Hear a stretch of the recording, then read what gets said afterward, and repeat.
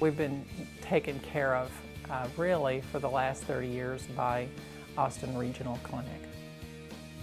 The most recent experience that I had with Austin Regional Clinic really tugged at my heartstrings as a mother. 3 weeks before my wedding, I began to get really bad headaches. I was told after I had the surgery that it was actually a hemorrhaging cyst in my pituitary gland, and that had I gone on a plane, it would have burst. When my daughter Dana called me at work last year, about 2 weeks before her wedding, she said, "Mom, I'm having horrible headaches and I can't get rid of them. I don't know what to do." I made an appointment with ARC and was hoping to see my primary care doc, and he wasn't available, but luckily they were able to get me in the same day.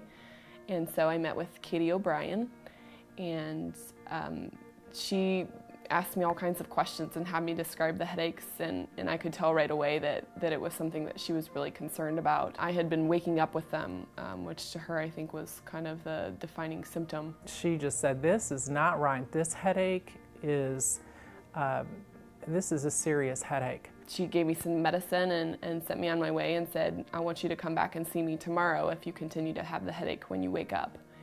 And sure enough, the next day I woke up and still had a really bad headache.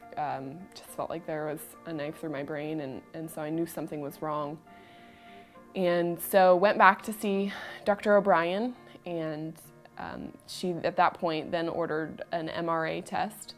So I went back to the hospital and got the MRA test, and she told me that she would call me that evening with the results. We were upstairs and Dana was on the sofa, and the phone rang. There was something very wrong. They thought that it was either an aneurysm or a tumor, but they couldn't be sure without an MRI. And she said, I want you to go down to Seton Hospital. I have lined up the best doctors for you."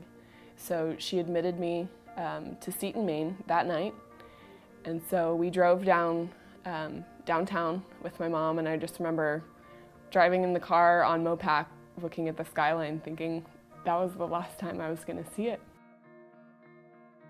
And that was the beginning of a long process for me, but I wound up being able to postpone the surgery until after the wedding, which was great. I got to enjoy my wedding.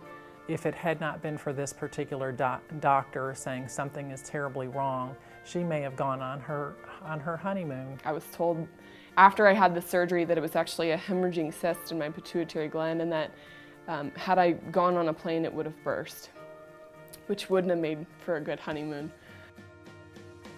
Thanks to Katie O'Brien and the team at Austin Regional Clinic, and all of the great doctors that they referred me to, I was able to just keep living my life. I'm forever grateful to Katie O'Brien, and I'm forever grateful to Austin Regional Clinic, because the outcome could have been quite different. Just getting to be here with my family, it means a lot to me, and I know it means a lot to them as well.